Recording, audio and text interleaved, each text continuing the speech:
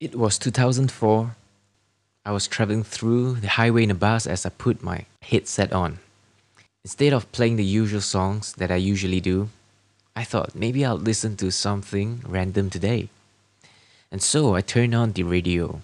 And the first song I heard, it went like, I'm gonna make a change for once in my life. Almost every music listener of pop music knows that has to be Michael Jackson. Not like I haven't heard the song before that, but it is perhaps during that moment of time, being myself looking at the nature, not having anything particular that bothers my mind, I felt it's every lyric and all parts of the song gives me goosebumps, and I didn't have enough of it. So I digged up all about the man in the mirror and the person behind it. And that was just the very beginning of it all. A song that perhaps inspires a change that turns out to be the change of a lifetime. And that is the story of a doctor who is now today saving lives. You thought that was gonna be my story of how I became a singer. But for now, today, I'm gonna tell you about what it takes, or should I say, what it is like to be a singer, to pursue a music career, and what it's like to be in the music industry. And so, before I begin, I would just like to address you that I'm assuming you are future professionals of musicians, performers for who knows, 10 years, 20 years to come, or even a lifetime. You could also be a future music producer, MV director, music educators, a creative team doing music videos, or you could even be an equipment trader, buy and sell equipments, reviewing some equipments, instruments. Who knows? You could be a recording artist. Who knows? You'll be winning Grammy Awards in the future. So, if I were to be addressing the future artist, future superstar, let me start by saying you will have to go through the journey alone by yourself. You might have bandmates and people you meet, musicians, sessionists, directors, musical directors, but you will have to face your musical journey by yourself because each and every one of us, we have our own musical pace. Some might be learning very slowly. Some is a true genius, a very talented brain for music. So the person may develop even faster than the average person. So what I'm saying is, you may be graduating from the same school, the same university, the same course, but each and every one of you will finally come to have a job that is unique by itself. And if you are not very special, not very different, perhaps you might start to worry. Am I easily replaced by any other talent? If I'm a singer, why do people want me instead of another singer? That is what you should be asking yourself. Not just being able to sing that song, this song, songs that people want, but what is it that is special about you? So you may be thinking, how am I supposed to prepare myself as a singer? What do people like, or what can I really do? What is my innate ability? Maybe you can also think in a sense like venue. If you are in Malaysia, Penang, what are the languages that people usually listen to? Chinese, English, Malay? And which one is your best language? Or to say, take advantage of? Sing something that is in your strength. Or if you're a musician, what kind of genre that best suit you? And then comes the repertoire. What are the songs that you have been learning? Is it classical songs, jazz songs, pop songs, rock songs? What are the songs that you are used to learning that is in the best of your knowledge? And how would you like to shape your repertoire? How would you like to shape your songs in years to come so that all these songs in your library will carry you to things that you will do in the future? For example, do you want to learn up more love songs so that you can perform at more weddings? Or would you want to pick up the electric guitar and train all the solo lines of all the famous rock songs so that you are wanted in bands and people know, whoa, he's a good guitarist, he can always play good solos on top of the song just exactly like how the song is supposed to sound. You know, are you able to do that? And if you're able to do that, you shape yourself into that specific genre or capability that you are well known of. Then you're able to, carve your own path, road to success. So each and every one of you will turn out to be a very different performer, a very different singer, different musician. And so that is how it is like in the music industry. We have many different roles of performers. You can be a drummer, but drummer can be a rock drummer, can be a jazz drummer, all sorts of percussionists even. So get to know yourself first, which then leads me to talk about the four phases that you should be aware of when you are coming into this music industry, taking this music as a career. And so, for the first phase is to understand yourself, who you are. Like I've mentioned before just now, it is about what music that you grew up listening to, what your ears are best accustomed with. So, the first phase is about understanding your purpose in doing music, to realize why you want to make music. What is your intention in getting yourself into doing music, to perform, to sing? As I believe that many of us singers, we enjoy when we are singing. We feel the vibration in us, being able to express, not the usual way that we express on daily lives, but when we get into a song, we become another person, as if a person writing the lyric. We emote in another person's point of view, and we vibrate accordingly to how the song is intended to. So if that is your intention and you want people to also feel what you are feeling, that is why you sing, then perhaps you have a good foundation over there to drive you to keep doing what you want to do. Maybe some people would have interest in music, while another sort of people would be having the intelligence to make music. Or it could be simply having the talent of playing instrument or singing. So which one is more significant in having a successful career? I would like to hear your comments too.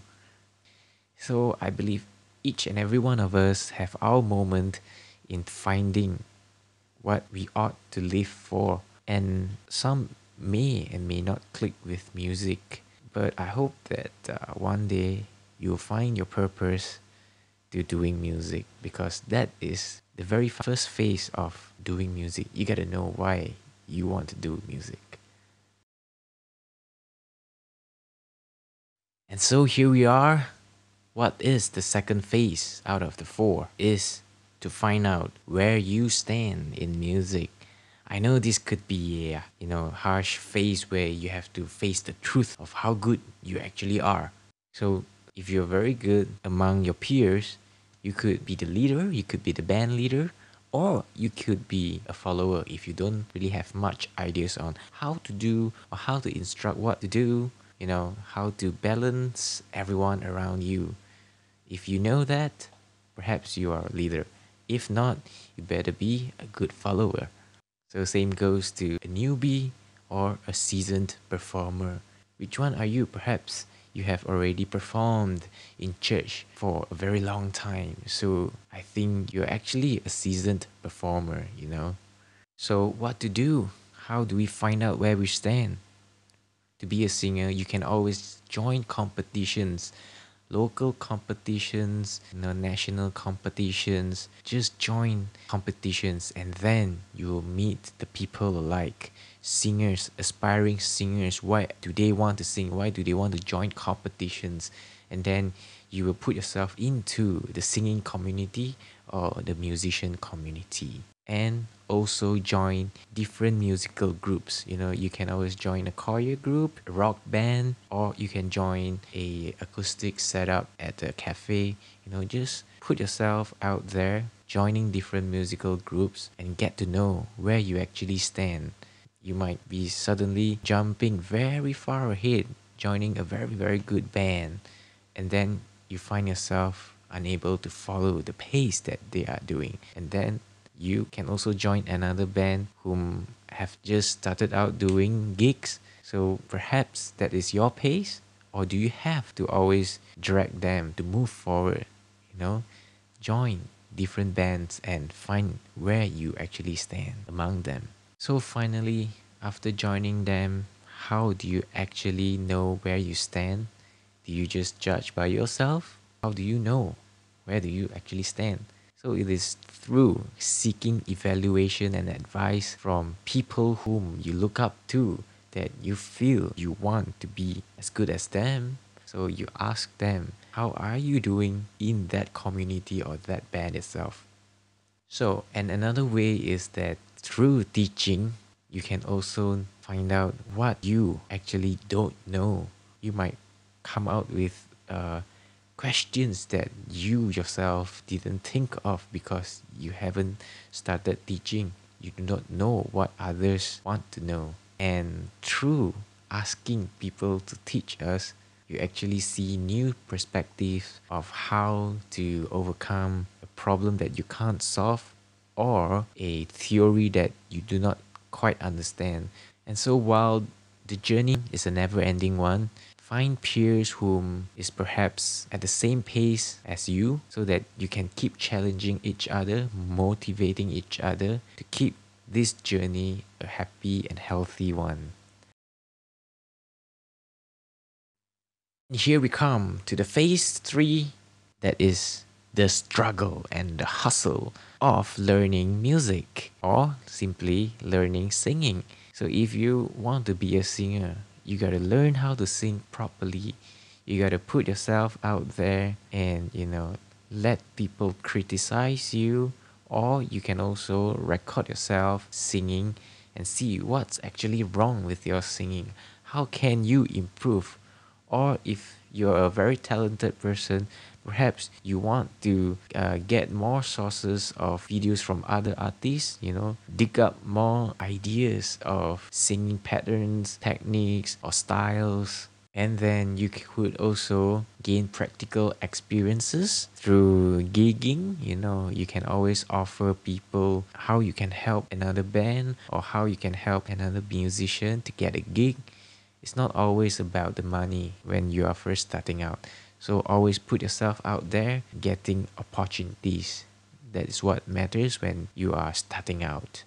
And finally, don't limit yourself. Always try new ways to challenge yourself vocally or technically in your ability to play the instrument. And that is just physically. When it comes to mentally, challenge yourself. How much can you grasp from understanding musical theories, the chords, or the structure of a song, of a musical arrangement? Challenge your ears, listen to songs that are complicated and then ask help or guidance from a senior that is able to explain to you how this piece of music actually works, the musical arrangement, what do they even mean, the musical theory behind the song. So the more you learn of musical theories, the more you understand how people compose and how people write music. And that's where you are finally able to make your own music after learning all the tricks and all the techniques from the professionals and the experienced ones. And don't forget to also challenge your own weaknesses, because the more you fail, the more you're gonna learn. So put yourself out there for a big fall, fall hard, and then you will learn how to actually overcome it next time. And finally, we have reached the final phase, which is the fourth phase that seems to be so important that everybody kind of want to start from phase 4 first, forgetting all the phase 1, 2, and 3 altogether.